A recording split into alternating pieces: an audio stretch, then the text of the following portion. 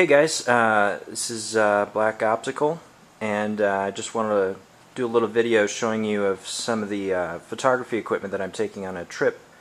I leave tomorrow for 3 weeks, heading to Cyprus and Jordan and London, and just wanted to show you guys some of the equipment I'm taking and maybe give you some ideas on some different type of equipment that you could buy for a trip that you might be going on, and you might want to get some of this photography equipment. Alright, so I've got my main bag here, and then I have a secondary bag, and then the little tripod. I'll talk about that in a minute. So this bag I'm just taking basically to have on me if I don't need to take the full bag. If I just want to travel light, have the camera with one lens on it, I can throw it in this and throw it over my shoulder, and it's pretty easy to take around and not as heavy. In this front bag, got a little tripod here. This is the Gorilla Pod, and yeah, it's a good little tripod. This one's actually for the flip Ultra HD that I'm shooting this video on. So we'll take this and that'll be cool because you can wrap it around, you know, railings or whatnot, or make it into a standard tripod for nice steady shots. So that's pretty cool. Jobi makes it. It's a Gorilla Pod. They come in all different sizes, as you'll see. There's a bigger one over there. But this is a small one. It works great for a flip or a small camera. So that's just in the front pocket. Let's just put that to the side. The bigger Jobi that I have is the SLR Zoom, the digital SLR Zoom, I think it's called. And it holds up to 6.5 pounds. I got the DSLR version and put my camera on it to try it out with one of my lenses, and it wasn't beefy enough. So this one's actually pretty strong, and it's going to work really well. I didn't get the Jobi Gorilla Pod Ball-head with it. This is actually a Markins Ball-head. It's a really nice ball-head. It's very expensive.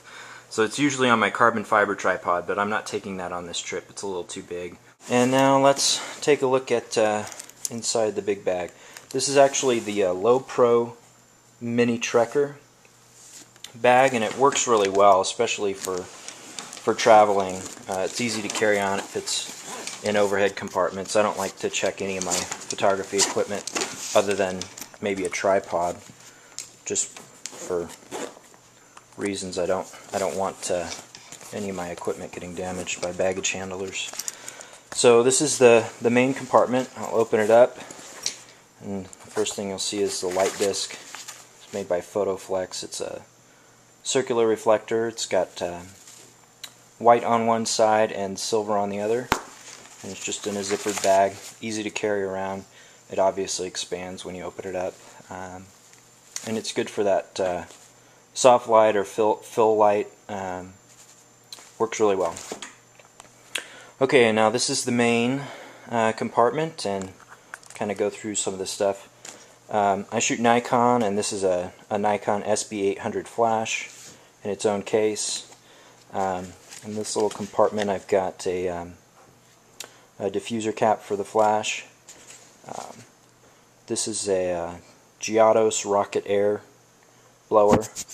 It's good for getting dust off of your sensor, or cleaning out your lens. Have a little extra back cap for a lens in there as well. It's a Gary Fong. It's a Lightsphere.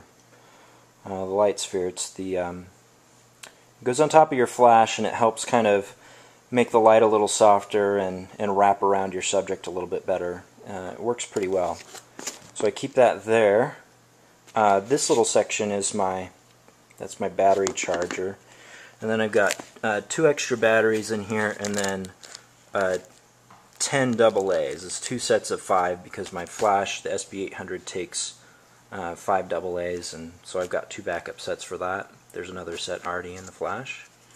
So that's kind of my battery station there. I've got a pretty good all-around lens. It's the Nikon 18-200 millimeter, 3.5 to 4.6, I believe. And it's kind of a good all-around travel. You can get pretty wide with it, and then you can zoom in quite a bit, and it's got the vibration reduction built in as well, which helps in low light situations. And then here I've got a memory card bag. Sorry for the jingles there. Memory card bag. It holds a variety of memory cards. My camera actually uses both compact flash and SD. It's got a dual card slot, so got both of those. And that works really well. It keeps it all together. And oh, one thing I forgot to mention, when I use up a card, I will turn it over and put it back in. So if the back side is showing, I know that the card's already filled. The front side showing, I know it's already formatted, it's clear, it's ready to go.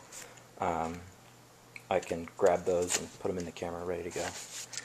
This is a nifty little travel adapter, so you can plug in your device there, and then you can choose, you know, whichever prongs you want.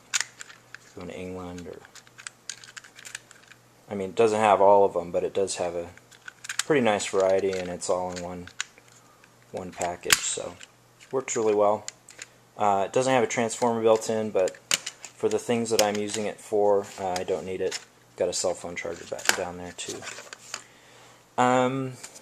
This is my 50mm 1.8 Nikon, and it's a great little lens. Nice and lightweight to have on the camera, walking around. Great in low light with the wide aperture, and sharp lens, good colors. Great lens. The old cameras used to always come with a 50mm 1.8 lens as the kit lens, but nowadays they put zoom lenses on that aren't usually as good. Alright, and then this is my camera, the D300s, and I've got a 24-70 2.8 lens on it. This lens is awesome. It's more expensive than the camera itself, but it works really well, and I shoot weddings and portraits a lot, so this lens is awesome for that. Really good lens. Extremely sharp.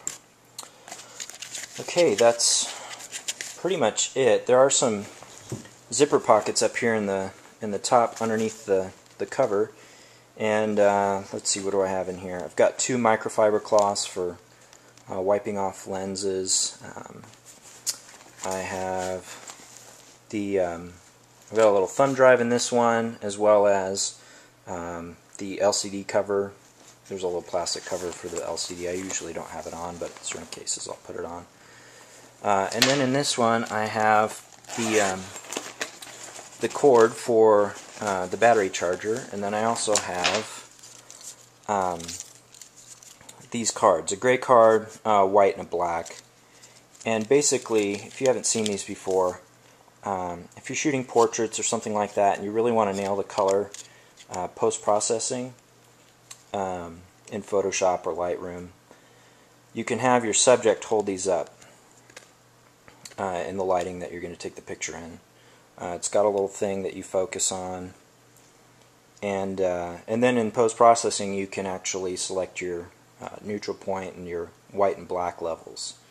So it really helps you nail exposure and coloring and that kind of thing. And you know, they don't weigh anything and easy to carry along. Really helpful. And I think that's about it. There is a pocket in the front. I just have my camera manual in there, which is I always carry with me. Just it's nice to have with you. And I think that's it. Some business cards and a notepad. So that's it. Hope you enjoyed. Thanks for watching.